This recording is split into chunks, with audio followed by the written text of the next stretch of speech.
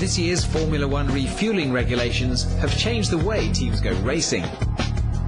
Every extra kilogram of fuel slows the car down, so fuel efficiency is now one of the biggest goals.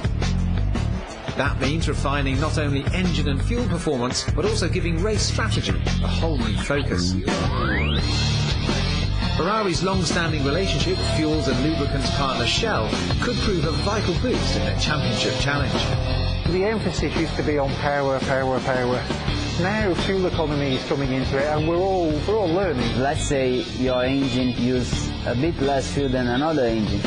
Maybe you can do the whole race with 10 or 15 kilos less fuel than another car, which is lap time. Bad weather affected the outcome of some of the early races, but it's in normal dry conditions that the way teams manage their fuel consumption comes more into play. So we have some mix on the engine. All of the drivers on their steering wheel will have a button which enables them to make the engine run more lean or more rich.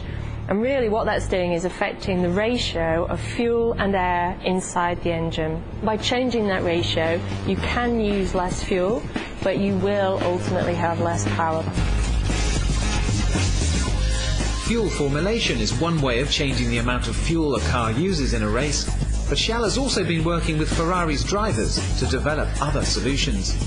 We've been practicing some lift-off before the corners, braking a little bit earlier, can make 2/10 slower the time lap, but around 2 or 3% fuel saving.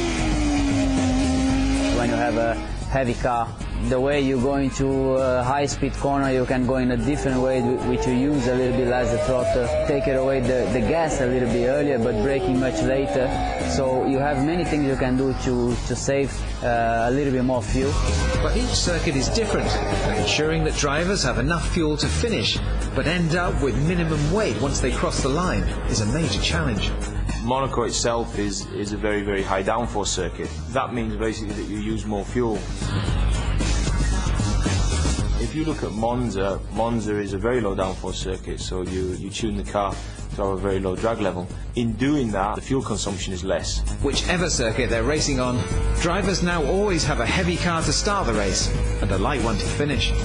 Ultimately, there is still but one aim: to drive at the limit, wherever that limit may be.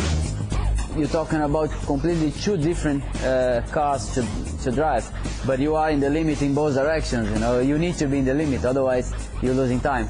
The next race on the calendar is the Spanish Grand Prix in Barcelona. This is a really challenging race on the cars. There's a lot of high-speed corners and it's a very abrasive track on the tyres. But Ferrari have had 7 victories there already, so we're really looking forward to a good result again.